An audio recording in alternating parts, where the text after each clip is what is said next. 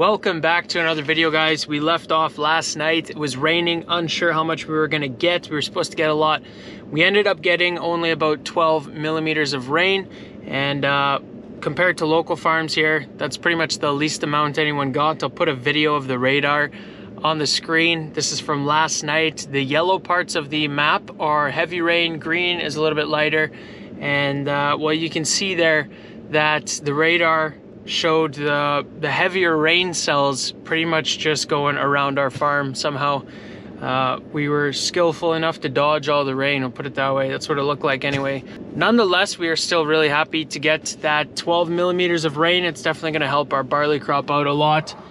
Right here in the low spot, it looks pretty good. There's a yellow patch up on top of that hill, of course, but all in all, the barley on our biggest field still looks pretty good, and this rain is going to help it survive a little bit longer. As far as silaging goes, we didn't do any today. We were thinking maybe we could start in the afternoon, but the swaths were so wet still, we figured, okay, we'll just start on Tuesday morning instead of trying at all on Monday. And Neline kept cutting. She's been cutting for a couple hours now, and she's heading to the next field. We're going to ride along with her, help her open this field up, and get the next field sorted.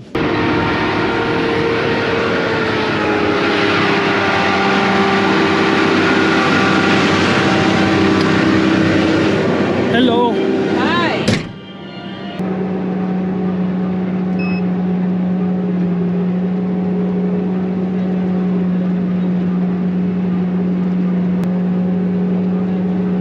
We seeded this alfalfa field last summer, so it's not as good as the other ones, but there's a lot of sweet clover in there, all the yellow stuff, and hopefully that adds some tonnage.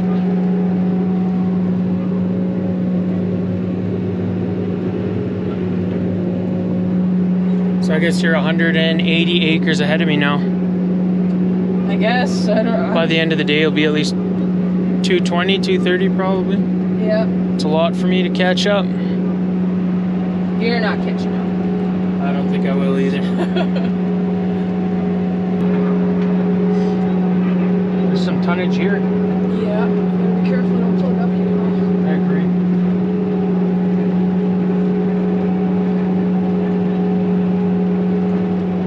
Yeah, this field is not great. You can see the alfalfa is super thin in spots, and there's a lot of weeds. It's kind of a mess, but that's usually the case with the first cut that you get off your alfalfa.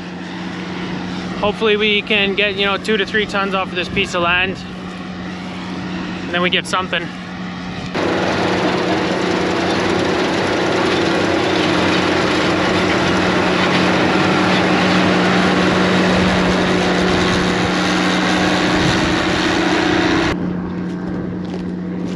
If only it was all like this.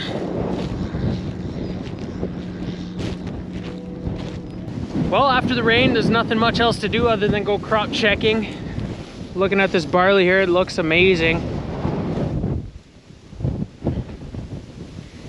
This is probably the best spot.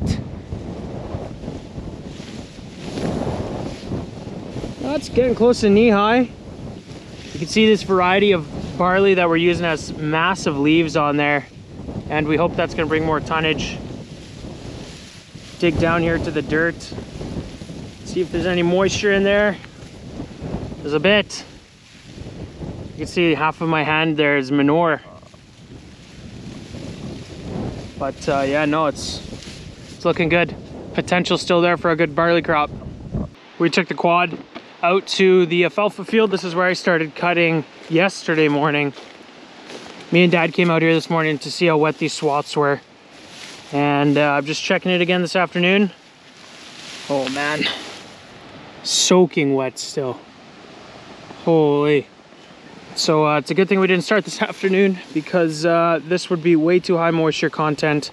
You can see the top is starting to dry out though. Some leaves are wilting, which is to be expected. This stuff has been on the ground for about 30 hours now. But I was kind of getting worried that it was going to dry out too much, cutting it exactly 48 hours before we got out here. Even though we got the rain on it, still looks like it'll be perfectly fine now. I don't know if I've ever taken you guys through our tree field. I'll put you on the front of the quad and I'll rip through it. If anyone was ever curious what it's like in there.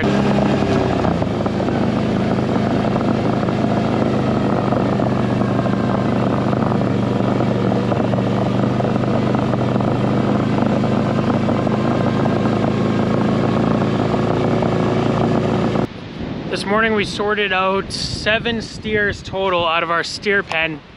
And these guys are all older buggers and they all have hairy heel warts. You can see he's limping a bit on his left rear. All of these guys have a version of hairy heel warts. You can see he's not putting so much weight on his left rear. But that's why we sorted them out, so we could take care of that. We were gonna wrap them because we thought there was, you know, maybe 1 or 2 in the corral. But since there's 7, that is too many for us to wrap. So we're gonna run them through a formaldehyde foot bath. Now, formaldehyde is very commonly used throughout the entire dairy industry, throughout the entire world. So it's what a lot of guys use for foot baths. We would use it in the barn. Formaldehyde works a million times better than copper sulfate. The only issue is that it is bad for human lungs. So in the barn where there's not a lot of ventilation, it's not a human-friendly product to be working with, and that is why we instead use copper sulfate. Maybe if you build your barn in a special way with really good ventilation around your foot bath, it'll be no problem. But we just figured, you know what? Copper sulfate works, not as well, but it works good enough so that we don't have to use formaldehyde. But since these guys all have hairy heel wart, we figured why not grab some formaldehyde. We'll run them through a foot bath outside. You don't need any ventilation because, you know, you got natural ventilation out here. And we'll take care of them like this. So we sorted them out, we put them in a separate pen, got some feed here, big water bowl. And over the next 3 days, we're just gonna walk them through that foot bath and take care of the hairy heel wart. Lots of fun. Dad just went and picked up a tote from the city. So I'm gonna grab the skid steer and we're gonna unload it off of his truck.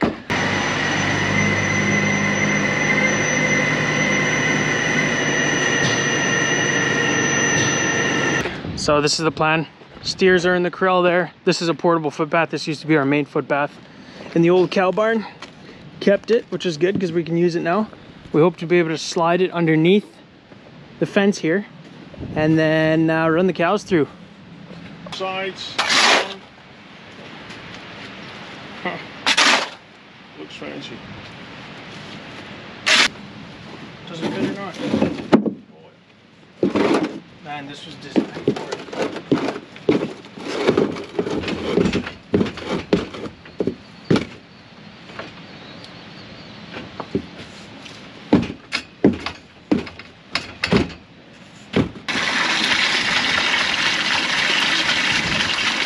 Don't look at it.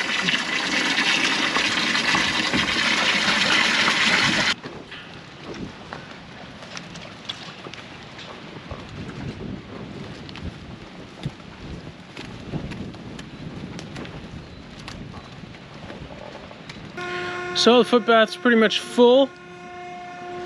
Got our tub full of steers.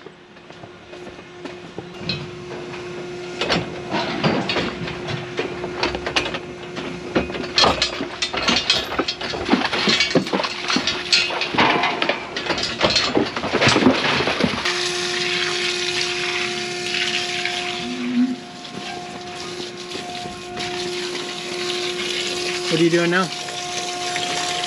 Trying to spray all the crap out of here. So the formaldehyde's pretty, it'll make steel rust pretty quick and bite away at concrete, so we did it right next to the expensive hydraulic chute. Gotta clean it off.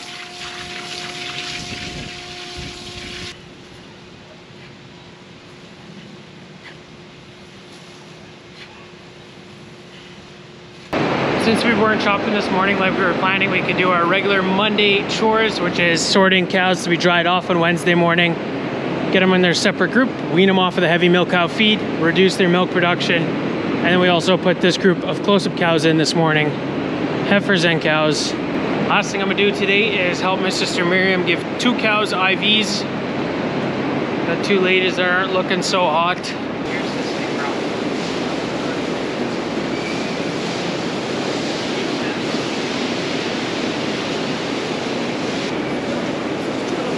So just like that, we got that IV in there, and you're gonna be good to go. Fake news. You're never gonna put this in your video. I'll just cut to where I before I put the needle in to just now.